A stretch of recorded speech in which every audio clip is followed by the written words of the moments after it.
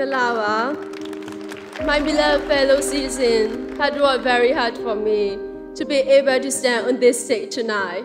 This is because of that. They want me to speak about their sadness and sorrow on behalf of them who are suffering from the current situation in my beloved country, Myanmar. I deeply sorry for the people who have lost their life on the streets. Every citizen of the world wants the prosperity of their country and the peaceful environment. In doing so, the leader involved should not use their power and selfishness to oppress. Why do innocent people, young women, and children risk their life? If the situation is happening in somewhere, the people from around the world trying to find a solution and help them. Today, in my country, Myanmar, while I'm doing speech on this day, there are so many people dying, more than 100 people dying today.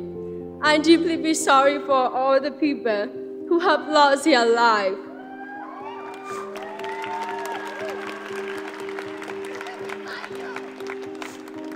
The people from Myanmar, they are working on the streets for the democracy. I'm also the one who wrote in for the democracy on the stage right now.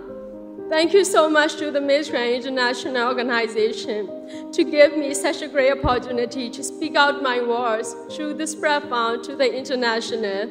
I want to say from here that please help Myanmar. We need your urgent international help right now.